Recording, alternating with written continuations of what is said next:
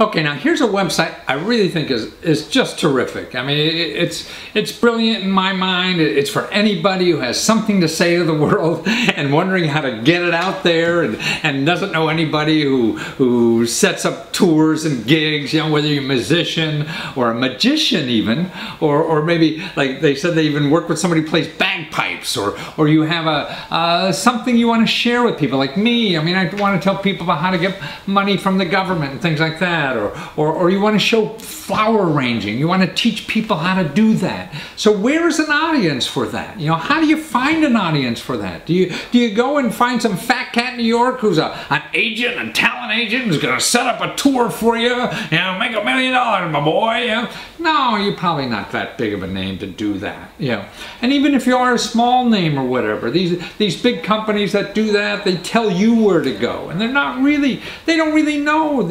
Even the people who set up these big tours or small tours or get you speaking engagements anywhere, they don't even know where to go. You know, but this is a website that guarantees you where to go. It costs you nothing. You know, so if you're a band, what cities I could go to? You go on this website and set it up, and you get people who will pay ahead of time before you get there to the city. So then you know what city to go to. You already have 300 tickets or whatever it is. Now with those tickets in your hand, then you can go and find a venue. So you don't have to buy a venue first. You don't have to go, hey, what cities are the best city for me to go to, you know, to make a speech in or whatever. You find out ahead of time exactly where to go. Who's going to show up? How many people? And you have those tickets in hand. Now you can negotiate. You don't have to lose any money doing anything, you know, and find out ahead of time. It's brilliant in my mind.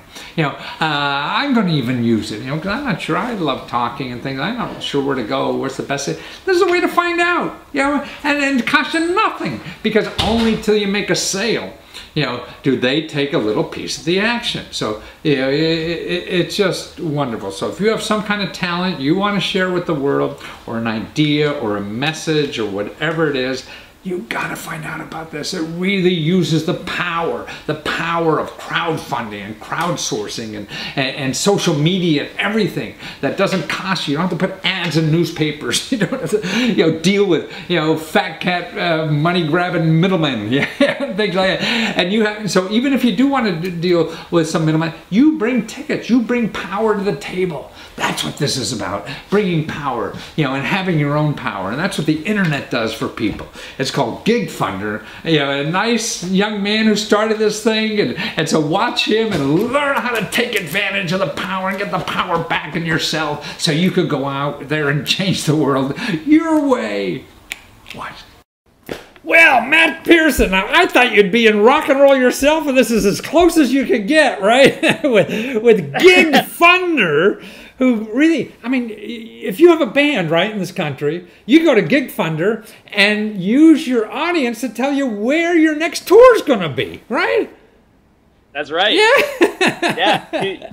You're empowering the fans to take you anywhere in the country. Wow. So now, you know, if I'm a band, I don't have to rely on somebody who thinks they're so smart in what cities I should play. I learn how to go to the audience. Hey, what cities should I go? The audience puts up the money, and I got the money before I even show up.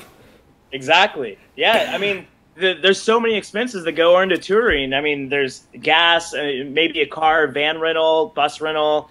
Hookers. And then you have to negotiate a split with the venues and prove you have an audience. And Gig Funder makes it easy to get your fans together and recruit new fans to bring you out to your own cities. So from a fan point, then I could say, hey, I want your band to come to Pittsburgh. You've never been here. And so if enough people in Pittsburgh get it, then you got money in the hand. And then when you got money in the hand as a band, you could go to a venue and get a better deal, right?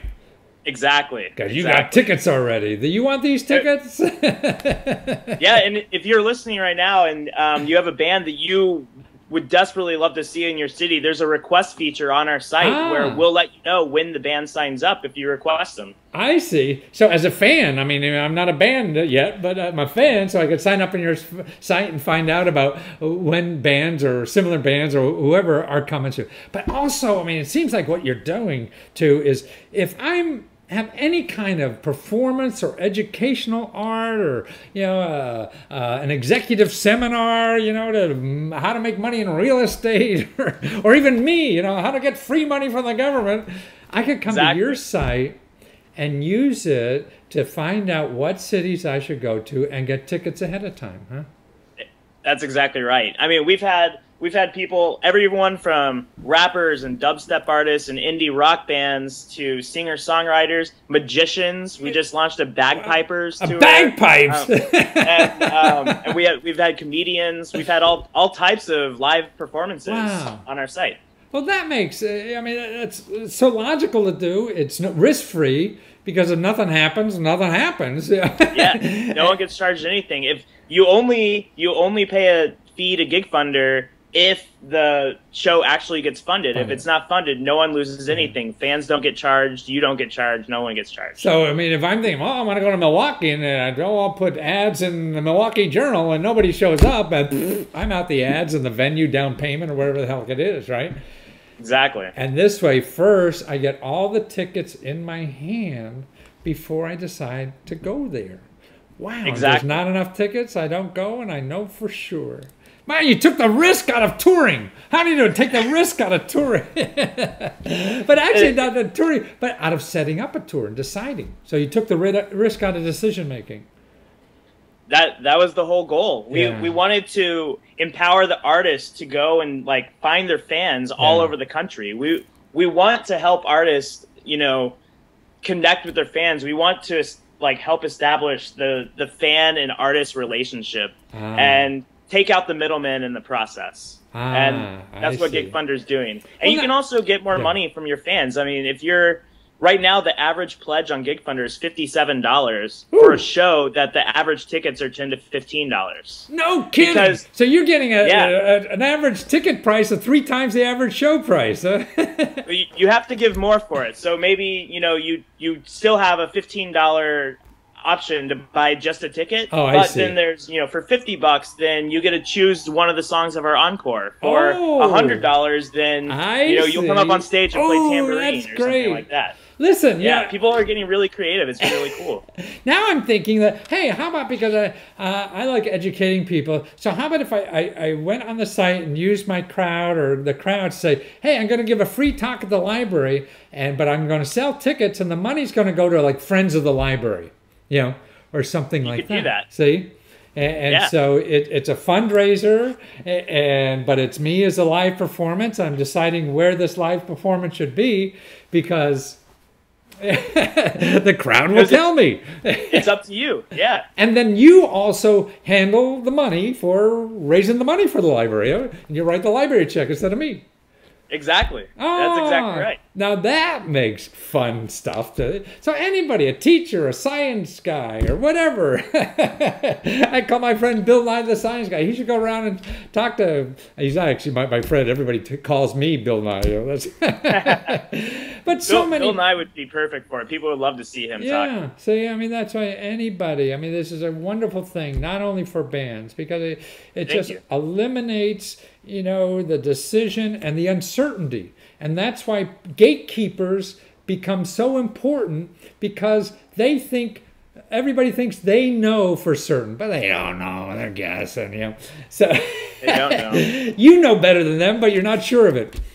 Your fans know. Your fans know better than them. Yeah, see? Your fans know where you should be going. Yeah, ask them. Don't ask some fat cat with a cigar. Yeah. Yeah. Connect with the people that already love you. Don't force it on other people. Yeah, right. Your ex-wife doesn't want you back. Stay away. Exactly. Well, this is a wonderful gig. Anything. GigFunder. So any kind of gig, you're going to be an artist, you're going to be a get-rich-quick scheme guy, or anything, you go to GigFunder and find out really where you should be performing. Get all the money in ahead of time, no risk. Man, you're going to put all the talent agents out of business. Good for you. Thank you, Matthew. Take care. GigFunder.com. All right, thanks. See, now one thing was important he said about that the average ticket price for people who decide where to go and buy a ticket ahead of time is that they pay 3 times as much. because it's a way to get people to upgrade. Hey, you know, like if it's a band, they say, oh, the regular ticket is $20, but you pay $50, you get to choose what the encore song is, and things like that. See, I mean, all these kind of things. So the ticket price is 3 times, you know, the regular going rate. So, I mean, that's another neat thing that you can't do on a regular ticket machine. So, you know, investigate this thing. I mean, you're going to use it someday if you don't use it now.